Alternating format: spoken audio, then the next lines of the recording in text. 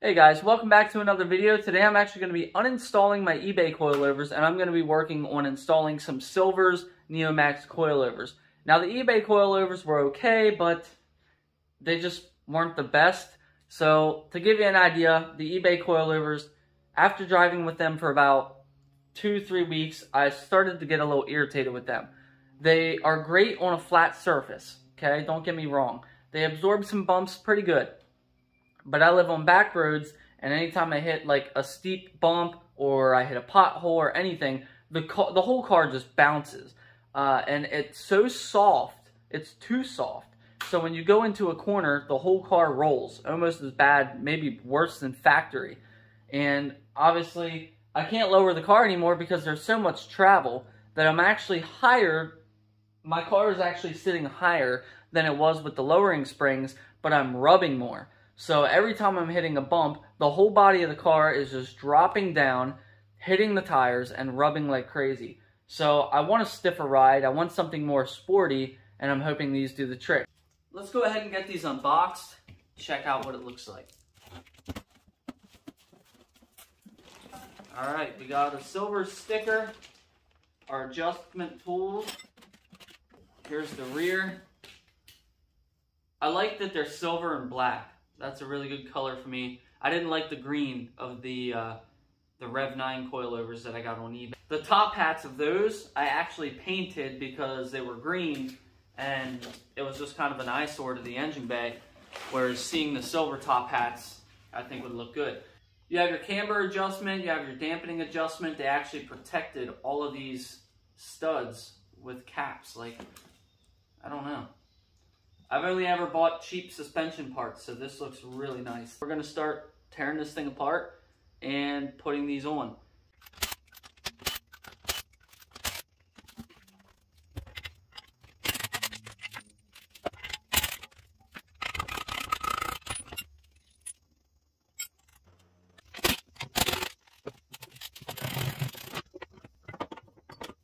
The nice thing about this is they come out of the box preloaded. You don't have to adjust them. A lot of coilovers I was looking at, they say to reset the preload.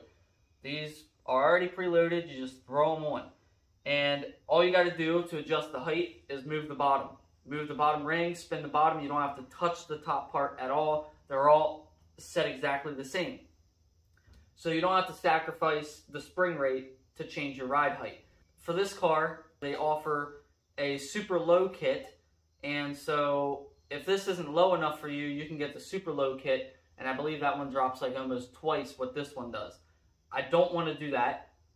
I'm rubbing as it is, so I don't need to go super low, but that's always an option for you too there. And maybe for me down the road, if I end up changing up things at all, I can always go with the super low kit. So what I'm going to do now is I'm going to put these in the car, and I'm not going to adjust anything. I can just readjust them if I need to. So I'm going to put them in at the height they're at, and if it's too high or too low, I can always take the wheel off and readjust.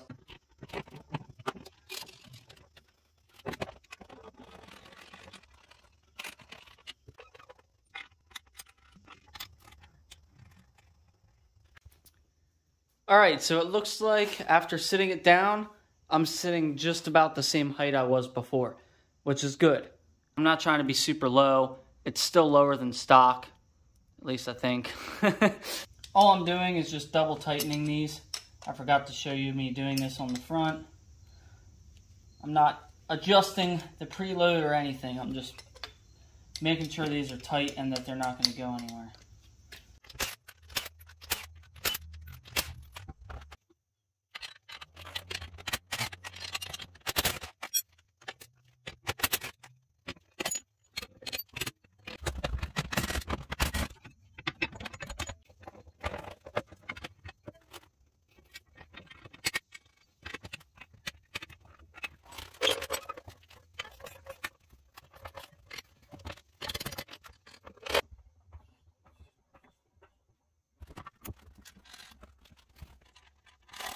So I adjusted it quite a bit and we're still way lower than what I want to be.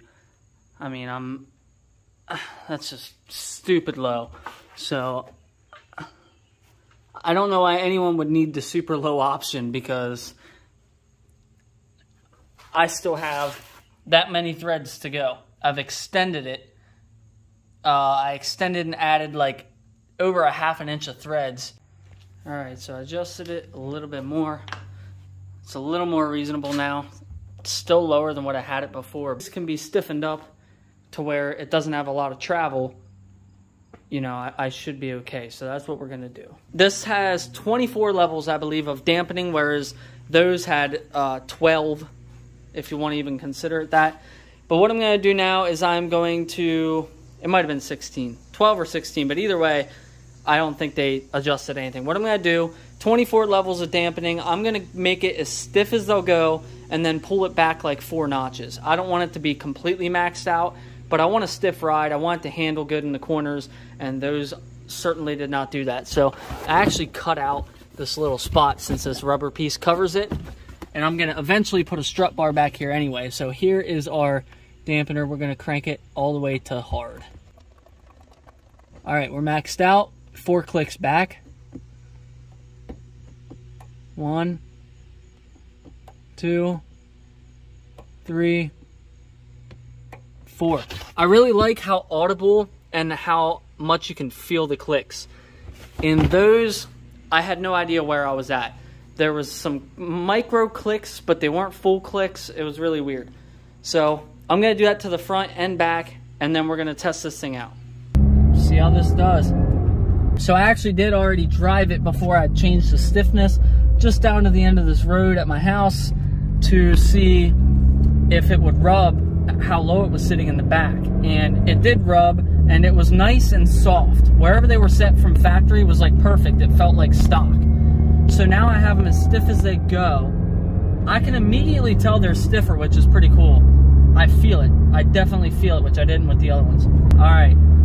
I call this the road of death because it will just shred your car apart. So here's the first test. The road to my house is just ridiculous. So we'll see how these fare. Like I said, I adjusted the back. I think there was about 2 1/4 inches of thread showing. I still had room to go if I wanted to raise it, but there's a little rub. But you can tell, I'm gonna speed a little bit. It floats over the bumps. Yeah, I'm gonna have to lift the back just a little bit more. But before, I would hit a bump and it would like, it hit like that same bump that I just hit and had that one little like rub. It would smack back down on the tire about 3 times. So now I'm gonna see how this thing handles around the corners, because that was my big gripe with the other ones.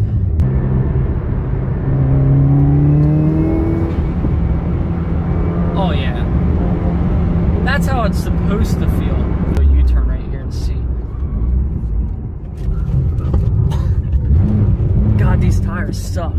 But the car isn't rolling at all, and I don't have any sway bar upgrades or anything. This is just coilovers and a front strut bar. That's so much better. So it essentially gave me the feeling of my stiffness around the corners back from my lowering springs, but the comfort of like a stock strut. It really feels great. Like if you're driving it in a normal straight line, you're not being aggressive, it feels like it's on stock suspension. This is really good. It's just floating over the bumps. I did not think it was gonna do that at all. I'm gonna be 100% honest. I did not think it was gonna do that. Look, I just got my confidence back. All right, so I got the back up a little bit higher and the front down a little bit lower. The front's still sitting a little high. I could probably still go down on the front, but I'm exhausted. I'll do that another day.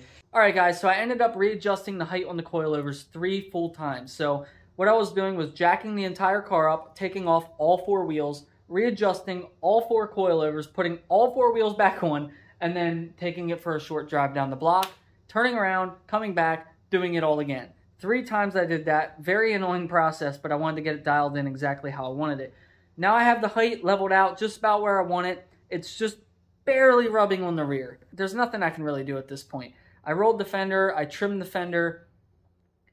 all I could do is take the spacers off and make the fender flares look stupid, or I could take the fender flares off. That'd solve a lot of problems. So I don't know what I'm going to do from here, but it is still rubbing just a little bit in the rear, and I have about the least aggressive tire that I can get. It's decently stretched. I don't know. We'll see. But as far as the coilovers, I am beyond impressed. They blew my mind. The fact that they can still stay so flat in the corners, you know, you're ripping through a corner and the car just stays flat. It doesn't wash out. It doesn't lean real bad to one side. But then when you drive over bumps and stuff, it's still smooth. That blew my mind, because usually you sacrifice one or the other. You either have amazing handling around the corners and then the bumps suck, or it absorbs the bumps nicely, but then it sucks in the corners. And this filled both voids very well. Completely blew those out of the water. And like I said, those were, you know, a little under half the price of these, but is it worth paying half the price when I could have just saved up to get these? Not really. So I'll remember that for next time. You know, some parts you just shouldn't cheap out on. I've always been a guy that likes cheaper parts, you know, but I think those Rev9 coilovers would be okay for a daily driver on flat roads when you're not doing a lot of tracking, you're not on a lot of like bumpy back roads. I think they would do okay. You know, if you're living in the city, they'd be fine. They're almost too comfortable, you know, and I say comfortable because I think they try too hard to make the ride smooth and they make it bouncy. The only way I can describe the bounciness is that it feels like you're in the ocean going over waves. Like it just, I mean, it's unbearable. It makes you feel sick to your stomach. So she's finally got some good coilovers on her. We're making progress with this build. I'm excited for what's next. I'll see you guys soon.